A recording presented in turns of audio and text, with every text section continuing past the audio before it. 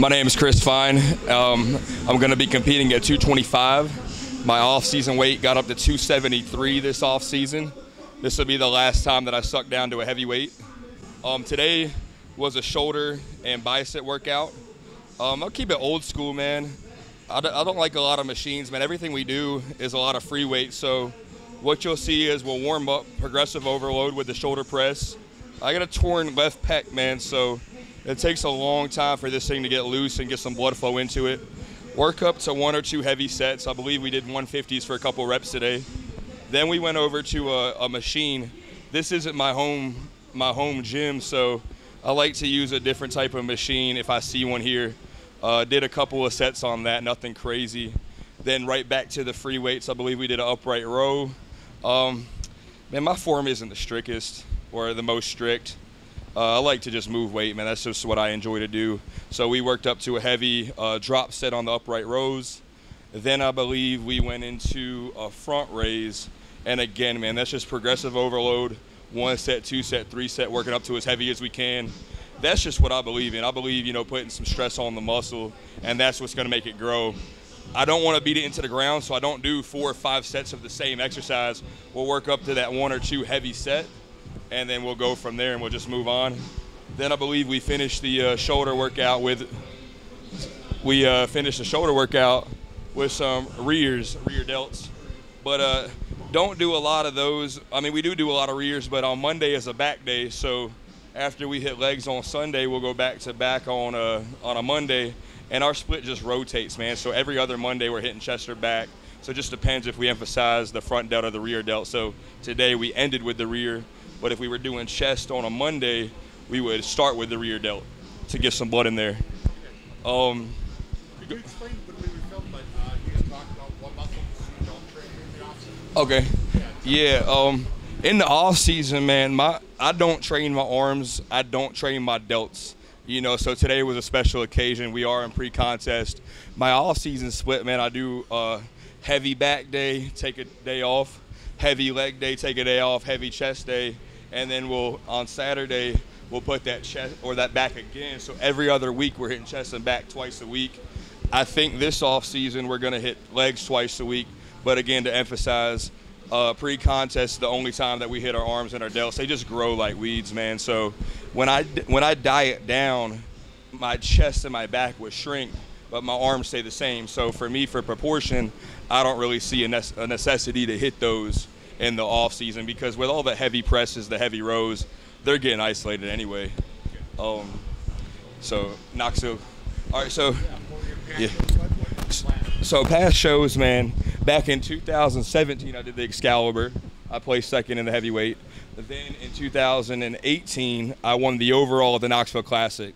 I was gonna do the North Americans, but I just decided I wasn't ready, and I want to make a big splash, man. So my goals moving forward is the USA Championships in Las Vegas in July, and I will be a heavyweight, even though I competed as a super heavyweight at Knoxville. But again, this will be my last time sucking down, and I don't plan on going just to show up, man. I'm going to be a front runner, and I'm going to make some noise from North Carolina and Las Vegas. Yeah. Yeah. So yeah, and so intensity-wise in a workout, man, this is nothing special for the camera. This is how I train day in, day out. A little bit of background about me, man. I invested my life savings into a gym. The reason being is I couldn't train at a commercial gym. I couldn't train at all the franchise gyms. So I took my life savings and kind of shut down my career, my life goals, and just opened a gym so I could train for this. So again, what you see is nothing special. Every day that I train I'm trying to hit a new mark every time at the gym. I don't do pump days. I don't do all max out. Every day, every exercise if I pick up a weight is full intensity, man. That's just the only way that I know how. I don't believe in just, get some pumping, blood in the muscle. I believe in going 100%. And then when you can't go 100%, know your limits and then back off. So if I do 2 exercises for a body part and that's all the gas I got in my tank for that day, that's it. I'm not going to do exercise 3, 4, and 5 just because you're supposed to fucking do it. I'm going to do what I can. Maybe it's 1 exercise, 2 exercises, 100%, and that might be the whole workout that day. So if I can't create the same amount of energy or focus within my very first set into that last set, to me, that's a pointless set, pointless exercise. I don't think you're getting anything out of that, you know? What's your diet like, man, with your off-season versus when you're prepping for a show? So off season, we all get motivated and we all, you know, oh, I'm going to get up to this weight and be disciplined. And then reality kicks in about halfway through the off season. You're kind of like, fuck that. You know, I want to get a pizza. I want to get a taco.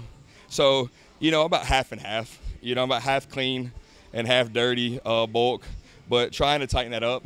But just a lot of calories, man. So I don't really count calories. Got to have this amount of carbs, this amount of fats. Just a lot of clean food in my body in the off season. And then when we start prepping, man, I clean it all the way up. And I'll do more of a carb cycle. So I'll have my low days and my high days.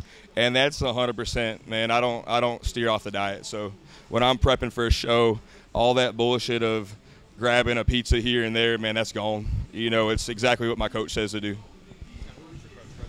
Right now I'm working with Dave Palumbo. And, yeah, I've been working with Dave since I've been a teenager. And he's taught me everything. And I believe as you progress in the sport, you learn your body better than anybody else.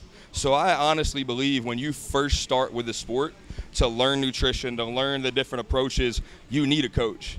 However, as you progress into doing this sport for 8, 9, 10 years and so forth, I believe you start to understand it on a conceptual level of what you need to do for your body. That being said, if you don't have the discipline to look in the mirror or to read your body and how it feels, you need a coach to keep you on the right path. If you can be disciplined and just look at your body like you're coaching one of your own clients, I think that you could best manipulate your body knowing how you respond to different carb intake, different carb sources, different fat sources, et cetera, et cetera. So as I move forward, I'm probably going to take over my own off season, my own prep, just because I've been with Dave for, you know, on and off 10 years.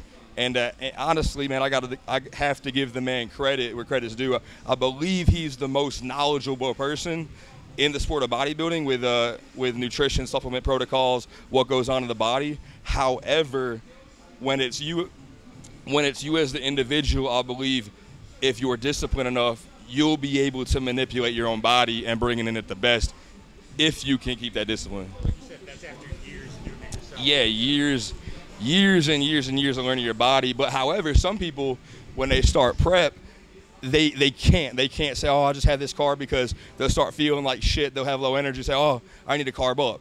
If you can be honest with yourself and look in the mirror, regardless of how you look, and say, okay, say I'm down 4 pounds this week, then you need a refeed or whatever you want to call it these days. People fucking do cheat meals and refeeds and shit. But if you can do, hey, I'm going to do an extra cup of rice because I'm down 4 pounds, cool. If you're maintained, your physique hasn't changed, but you feel like shit, and you want to cheat, then you need a coach to hold you to that discipline level. Well, I like that. So I played baseball growing up in my teenage years, and my brother got into a weight training class in high school. I was a younger brother, and he showed me this magazine when I went to a local health spa, I guess you could call it. And I didn't believe the magazine was real. I thought it was all photoshopped. I was probably 12 years old, you know. And I got suspended. I got OSS suspension. And my mom said, well, you're going to the fitness club with me. And just getting lost in that workout, man, of knowing that, hey, this is my effort. You know, just like anything. If you're studying to be a doctor, a lawyer, your own business, bodybuilding, it takes your effort, you know. And if you sit there and you make the excuse of, oh, well, I'm not progressing in life because of this or that, that's a cop-out to me. So when I was 12 years old and I felt that weight, and then going week after week, and I got stronger, maybe a little physique changes. You know, your diet's not that great when you're a teenager, but seeing that strength increase just through muscle activation, it becomes an addiction, man. Then you look in the mirror and you say, dang, I got a little bit of a bicep vein. I got a little bit of chest development. Man, I like this, man. And so then as we started training for baseball, I fell in love with more of the strength and conditioning part through high school. And I was a pretty good athlete. I probably could have played D1 Division I baseball, but I just fell in love with what I could do as an individual sport with my body rather than a team sport. And then so getting into bodybuilding, I was in the gym, I was about 17 years old, and I knew this female that competed, and she said, man, you should do a show. And I just laughed, man, because, you know, we wear these posing trunks and people call them Speedos or thongs or whatever. I said, man, you get the fuck out of here. I ain't wearing that, you know. And then this other kid said, man, we went to her show. Dude, you should do the teen class. You would win. So I said, man, I'd do anything once within reason, you know, to see if I like it. And I did that show and I won it when I was 18. And then I said, well, dang, what's the next step as a teenager? Do the teen nationals. And I had no business, man. I got humiliated on that stage in 2010. But I'm not a person that quits, man. I'm a person that if I got my ass beat, I'm going to say, hey, man, shake your hand, you beat my ass. But I guarantee you next time I'm going to come back. And I'm going to be better. And I'm going to learn from that experience.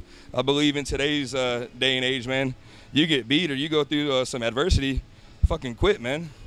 You can't quit, you know. And that's not just in bodybuilding. I believe that's in life. You know, in life, it's not going to go as you plan. You know, if anything, you know, I use a doctor, you know, because that's a hard road to go through school and everything. But you don't think you're going to fail a test or fail a class or, you know, maybe your grandparent passes away or your parent dies. You're going to have adversity in life. It's you as the individual, how you take that and move forward with it. You know, I just think today's day and age, everybody's fucking soft, man. You know, nobody wants to go through shit to develop themselves as a person. So, I mean, not to get off track, but everything that you go through, positive or negative, the way you interpret that or take it in on your perception base is going to develop you as a person. God is developing you as an individual. So if you just fucking quit, I mean, that's going to be your life, man. You're just going to be surrounded with negativity your whole life. So that's what I believe in, you know. Anyone you'd like to thank? Please tell us about your gym and the To be honest with you, man, the only people that I have to thank in this point in my life is my mom and my dad. You know, people in my life who I've called brothers and sisters have came and gone out of my life. People that I've, you know, put 100% trust in or said I love you to have came and gone. But the two people that have tested me, who have you know, been scared to believe in me, but have stuck with me 100% by my side, is my mom and my dad. And so I gotta say, I love you, Mom and Dad, and I really appreciate, you know, standing next to me. As far as my gym, man, it's a Morganton Mecca gym in Morganton, North Carolina. It's a old hole-in-the-wall gym, exactly how I envisioned it.